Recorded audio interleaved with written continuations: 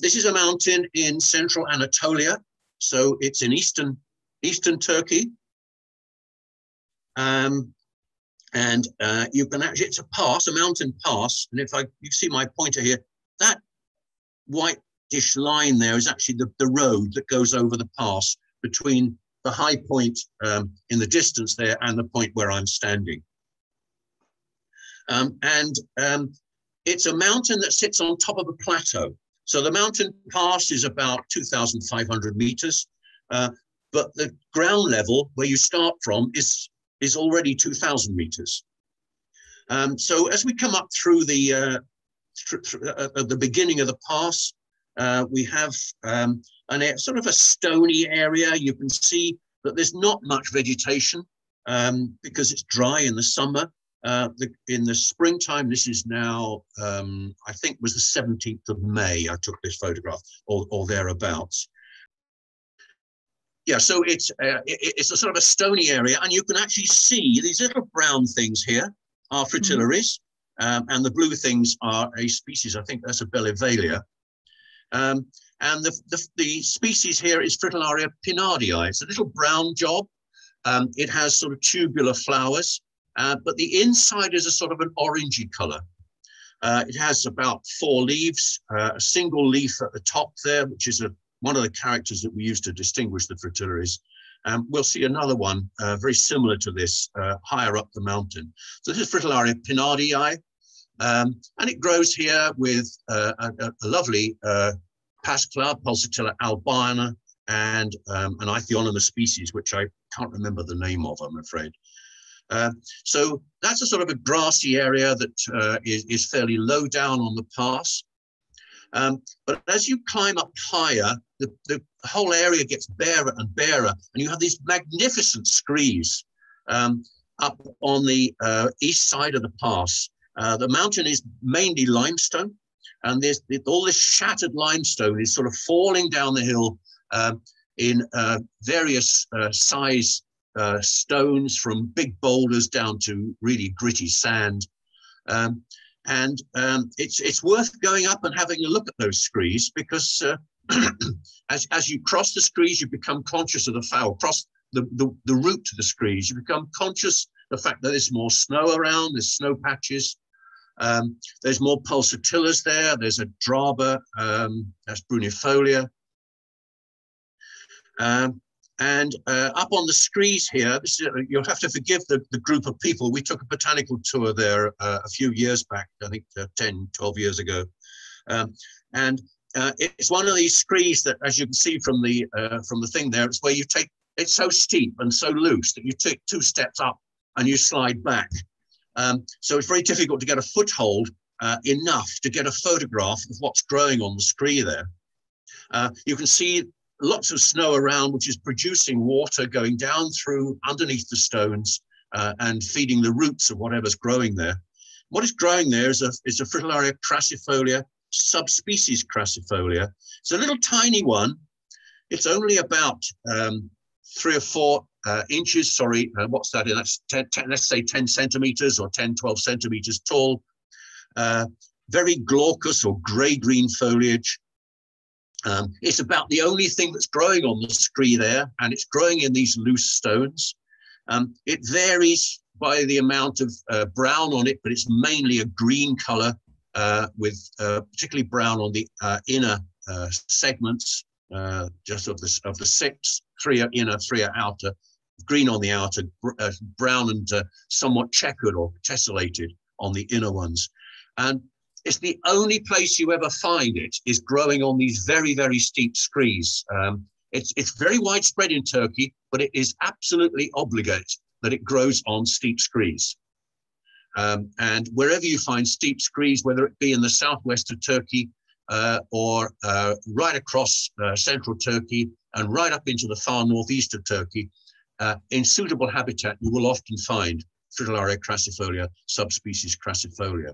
So we have a sort of a stony grassland species, pinardii, and one that grows on these steep screes. Here it is again, just a few close-ups there, just showing the how tiny it really is. It really is, just less than 10 centimeters in some of those. Of course, you can imagine the amount of light that is reflected off these stones. So it has plenty of sunlight. Mm. There seems to be so little around. I was wondering what is pollinating these plants? Well, it's a square bell. The nectary is in the sort of a bumpy bit that you can see on the angle of the bell, on the shoulder of the bell. And it's a square bell which enables quite big insects to get up inside. So it's probably bumblebee or wasp pollinated.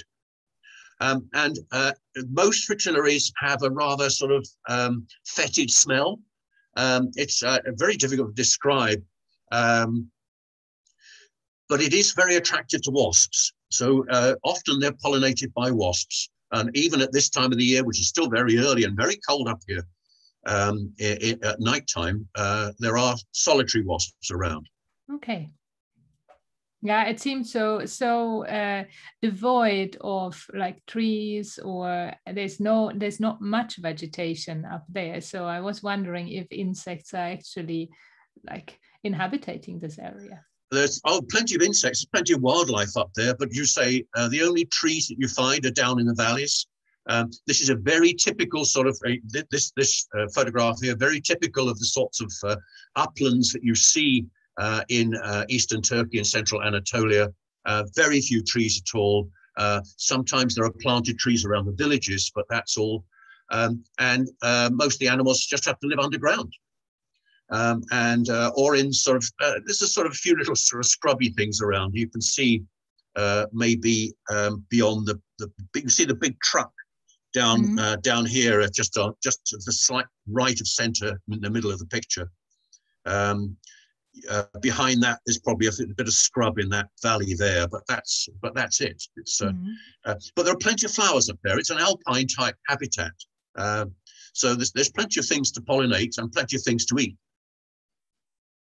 I've actually climbed up above the scree. You can see my colleagues down there in the our group down there still photographing on the screes, and I climbed up to have a shot across the pass. You can see the road coming up.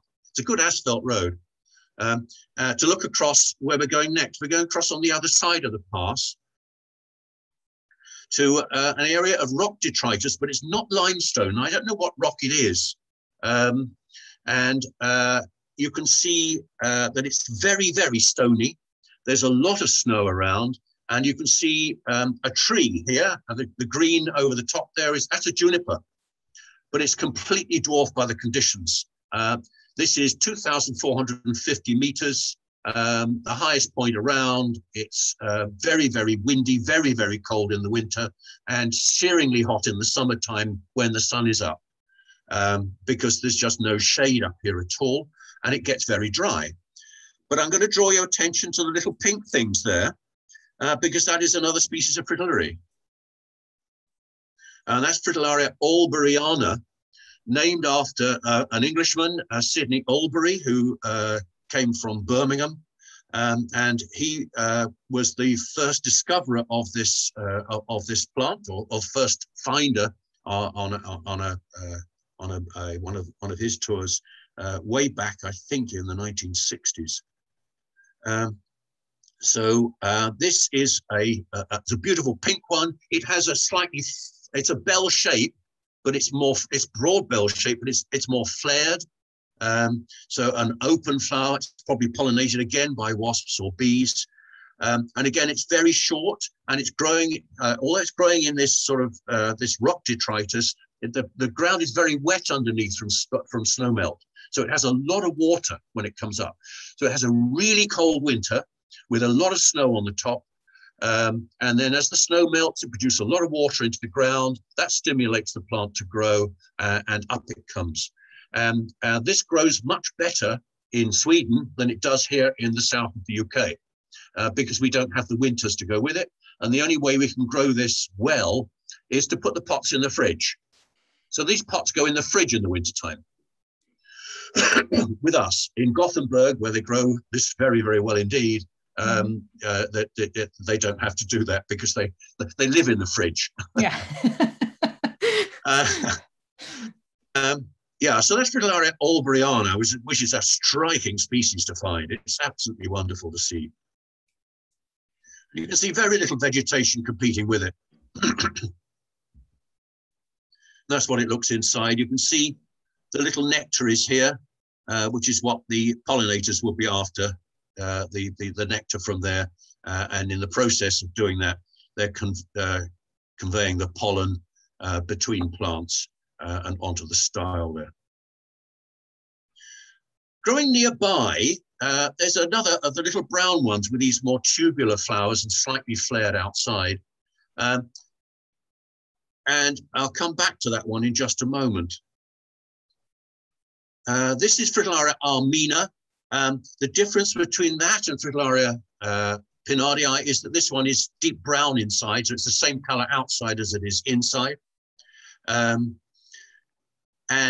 it has sort of rather sometimes grayish green, sometimes bright green leaves growing in quite wet habitat, just like the Fritillaria olberiana.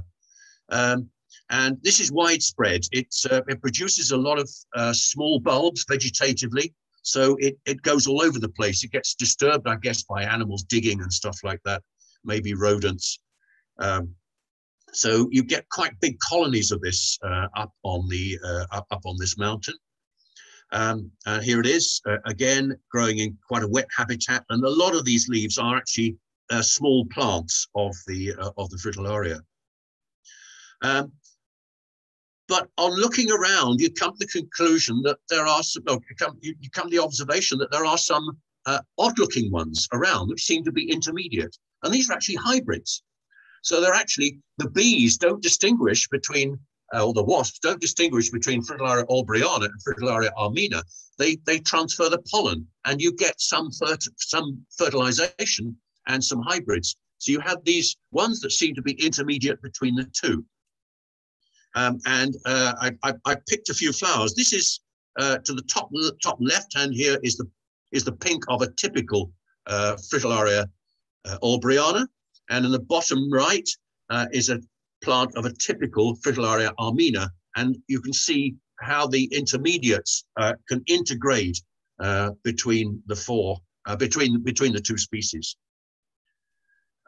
So an interesting hybridization, which is a very rare event in fritillaries, because most of them are fairly separated by either geography or habitat preference. But these two just happen to grow together, and they can hybridize.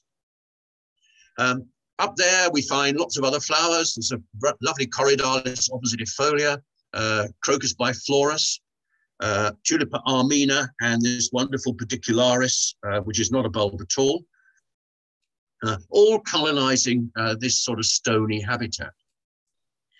Well, you can see the habitat is very, very wet down here, and this is where we were finding Fritillaria armina and Fritillaria olberiana, but you can see that the group has gone up onto the summit of this sort of gravelly hill, and they're bending down. They've obviously found something. And what they've found is another fritillary. And this is Fritillaria latifolia. Latifolia, broad-leaved.